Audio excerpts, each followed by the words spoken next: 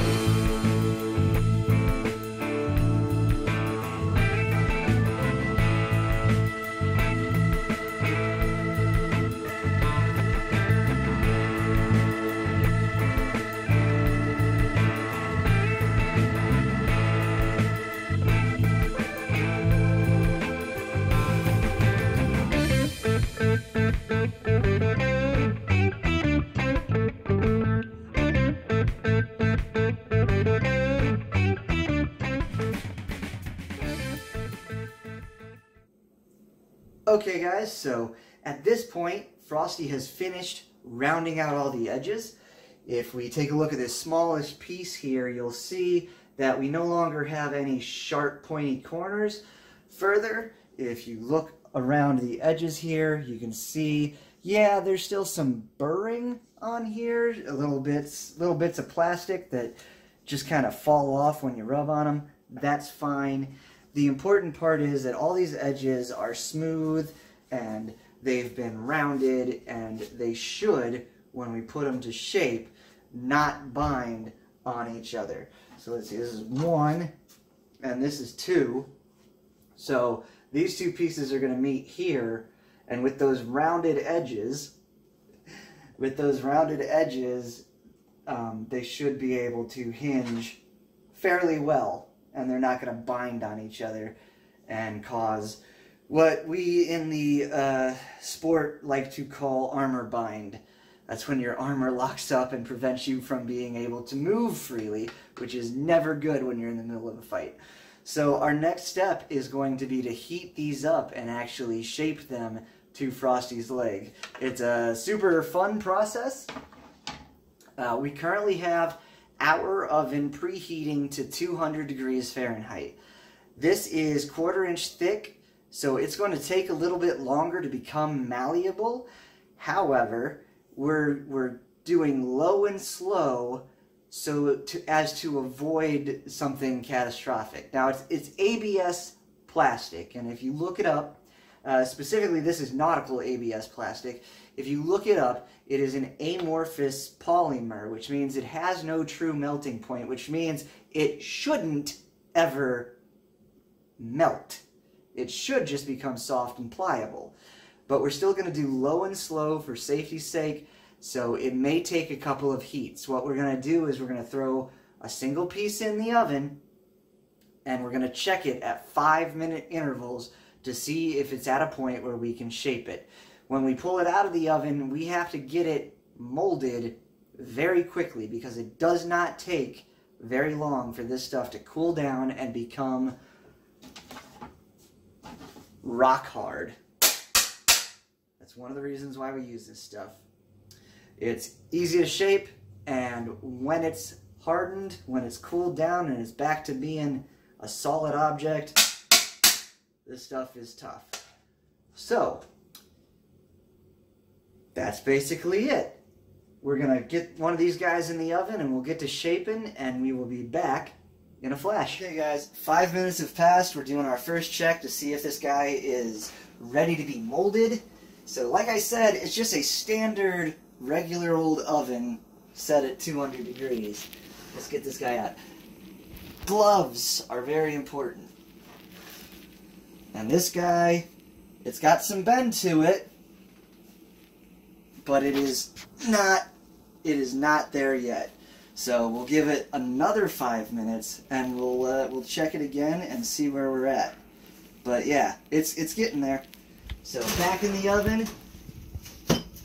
We're gonna set a timer for 5 minutes, and we'll be back. Okay, guys, this is the second 5-minute interval. So again, here we are checking. You guys are learning as we learn what it takes to get this 1/4 inch stuff moldable. And unfortunately, even at, that is not quite there yet. As you can see, it does have some bend in it and some play, but we're definitely not there yet. So back in it goes for yet another 5 minutes. Now we're doing this so that we can figure out the exact time. You gotta understand, every time we take it out, it cools down a little bit. So once we get this all figured out, we're gonna have to subtract, do some math. It'll be lots of fun, but we'll figure out that perfect time to have this plastic in here. So again, another 5 minutes, back in a flash. Okay guys, this is heat number 3. It's been in for another 5 minutes. We're gonna pull it out and test it. So let's go ahead and get this guy out of here. Alright, so here we go, moment of truth. And this stuff is just, I think, too thick. So here's what we're going to do. We're changing the plans up because we've already wasted more than 15 minutes on this. This stuff has a glass point at 221 degrees Fahrenheit. What that means is the crystals inside will separate and become that malleable, pliable form. Sorry, losing my words there. So I think heating it up at 200 degrees isn't going to cut it. The ambient temperature of the oven is not going to raise this to the necessary 221. So what we're going to do is we're going to bump the oven up to 225. And honestly, I think for the first heat, we're going to go ahead and do 225 at 10 minutes and see if that does it. So, as always, back in a flash. Okay guys, so this has been in here now at 225 for 10 minutes. Let's pull it out and see what we got. Cautiously optimistic here. Let's see what happens. So here we are. Oh man. So here's the thing. 10 minutes at 225 and there's only a slight improvement in malleability. we have to heat this all the way through the core.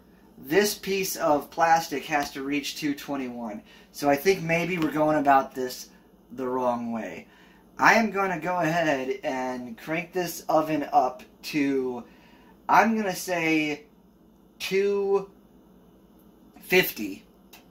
And we're going to leave it in there for 10 minutes at 250 and see how that does. So we're going to continue this experimentation, and I tell you what, instead of bringing you back each time we do it, because this video is going to get way too long, we're just going to continue this experimentation until we find a temp and a time that works, and we'll bring you back in once we have something solid. Wanted to show you the process here, but we're going to fast forward through the magic of video editing. So, back in a flash. Alright guys, you're going to have to forgive the angle, but it's just me and Frosty and a tripod, so we are finally at the point where this is malleable enough to mold to Frosty's legs, so we're going to get it out of the oven. I'll tell you the times here in a second, but this time is crucial, so here we go. Now, this bad boy, this is the front of his leg, so I'm going to line it up with this line on his jeans here. Again, it doesn't go all the way up to his hip because, well, it doesn't. But then we're going to mold it right there. And Frosty's going to be in a little bit of pain because this is very warm. But I've got the basic shape so we can pull it off. And we just want to make sure we hold it in that shape and let it cool. This is whew, this is a thing. But once this cools, and unfortunately because it's thicker it's going to take a minute, once this cools it should maintain this shape. So, how you feeling, Frosty? Okay. Okay? Your leg's not got third-degree burns? Not third. Like I said, this is a very good time to get to know your buddy. But yeah, we're gonna cut it here, and then when I come back, we'll have all three pieces shaped and ready to go. I just wanted to show you how we shape it. One thing that you could do if your friend is very susceptible to heat is throw a towel around his leg before you shape it, and that will help prevent him from getting burned. But like I said, we're going to go ahead and we've got the time, we've got the heat, we're going to shape the other three pieces, and I will tell you what that heat and what that time is. So, as always, back in a flash. Alright guys, after much experimentation for 1/4 inch ABS plastic, specifically nautical ABS plastic, we have finally found that a good temperature and time is 275 at around 15 minutes. Anywhere in, plus or minus 2 or 3 minutes here, you should be okay. You go minus 2 minutes, it might still be cool enough that it's not going to bend the way you want it to. If you go over 15 minutes, it might be so malleable and so hot that it doesn't cool as quickly as you want it to, and therefore you end up having to hold a burning piece of plastic to your buddy's leg longer than he can stand. So, somewhere in the 15-minute range at 275, that's your goal when you're using 1/4 inch nautical ABS plastic. So we've got all three pieces shaped to Frosty's leg.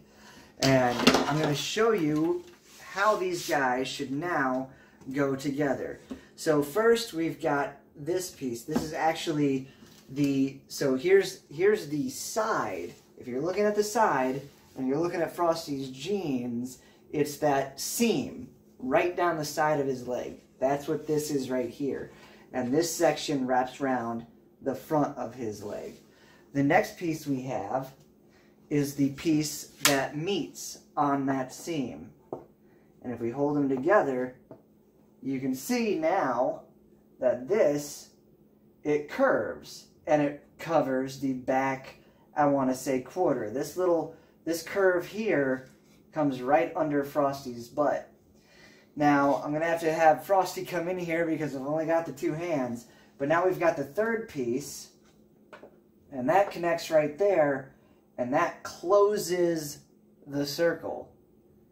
That makes this wrap completely around Frosty's leg. Now we're holding this, so you have to bear with us. This isn't going to be what it looks like when it's all riveted to the leather and whatnot, but it is a pretty darn accurate representation of what this is going to look like when it's done. If we switch sides real quick, right? This is such a professional filming job here. Thank you, computer. God, we're so professional.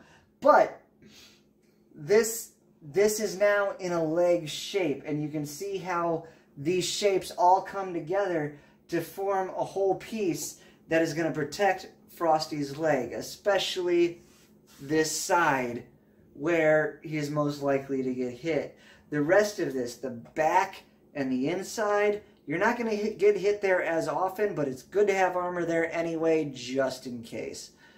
Thank you, Frosty. So we've got all three pieces shaped and formed to Frosty's legs. The next steps are to drill holes and rivet those pieces to the leather in the spaces where they go. After that, of course, you add the straps, you add the attachment points for the knees, and the attachment point for where it hangs from your belt, and you have a completed piece of leg armor. Now, unfortunately, we're out of time, so Frosty's going to have to take these home, but I hope this has given you some idea of the process in which we form these plastic pieces to the leg.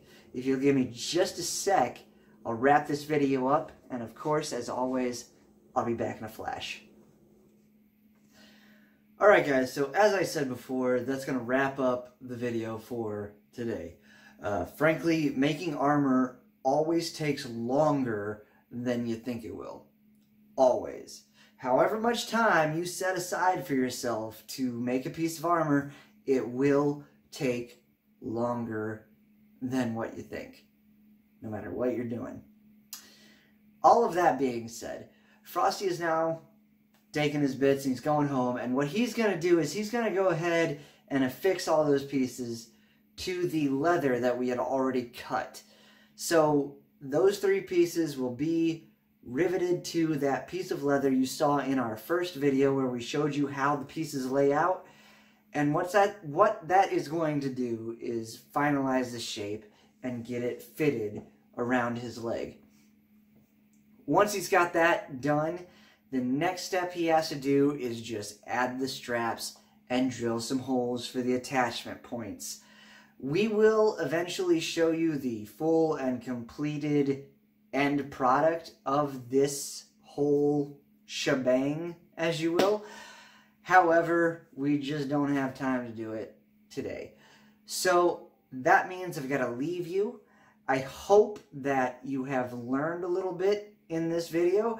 I hope that you now have a better understanding of the process of making what is essentially, in the terms of our sport armor.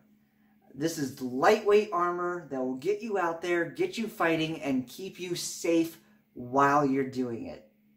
This is armor to get you into the sport when you're first starting out. It's cheap, it's relatively easy to make, and it's going to keep you safe.